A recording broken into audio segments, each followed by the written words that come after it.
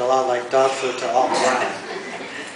And finally, I had the honor of talking to the Queen for the 400th anniversary of Jamestown this past year. We also do some events with schools. Sadly for us, it was time, us being Misha and me, it was time for us to go home, so we had a little ceremony where we changed command of the ISS.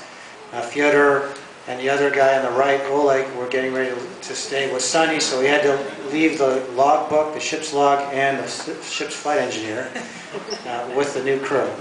That was the handover item. But in all good Navy ships, we have some traditions, and one of them is putting your patch in different places. If you've done spacewalks, you put your patch near the airlock. We put our patch in the front of the space station, and of course we have a Navy bell which announces the arrival or departure of some vehicles, and this is where LA and Misha and Charles were all getting into the Soyuz to come home.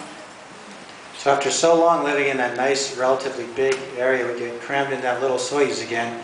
The Soyuz splits into 3 pieces just before it enters the Earth's atmosphere, and you can see the one at the very bottom is the capsule with the 3 of us in it, and this is what happens to the other 2 pieces, so you definitely don't want to get in the wrong piece.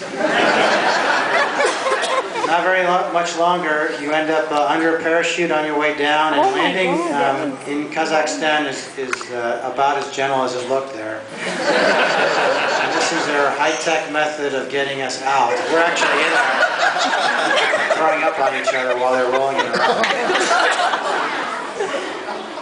I don't know who thought that was a good idea.